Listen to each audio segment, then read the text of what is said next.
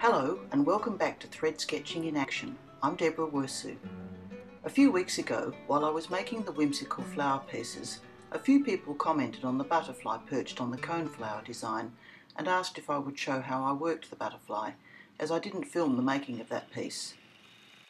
After creating a background and putting down some stitching to hold it in place, much in the same manner as the other whimsical pieces, an outline of the butterfly and its markings were stitched in position. As you can see, these designs are not intended to be anatomically or scientifically correct. They are loose interpretations of the insect based on vague references to some photos and drawings I have collected over the years.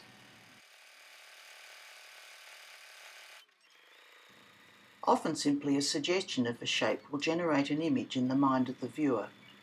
Think about the simplest outline sketches of great artists and cartoonists, and you realise that form, movement and character can be generated with just a few simple lines.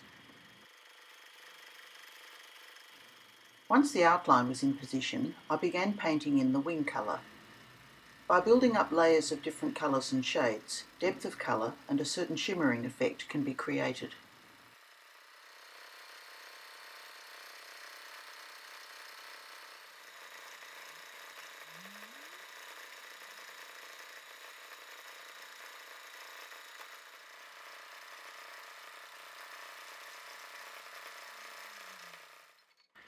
Working the wing markings with bright colours is simple and really brings the butterfly to life.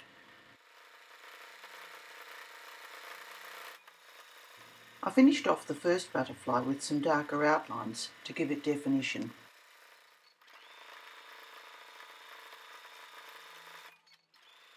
The second butterfly began in the same manner as the first, although I think I've made its body look more like a moth than a butterfly.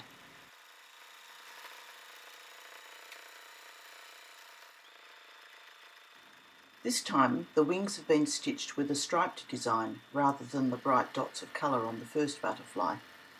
Once again, layers of different coloured thread are worked over and between each other until I've achieved a satisfactory look.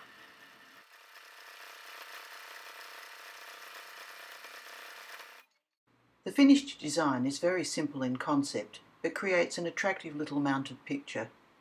These butterflies would really enhance so many different things, from linen to quilts, or simply as a picture, as I have done. Thanks for watching, and I look forward to your company again next week. Please visit my website at deborahwirsu.com for more tips, tutorials and videos.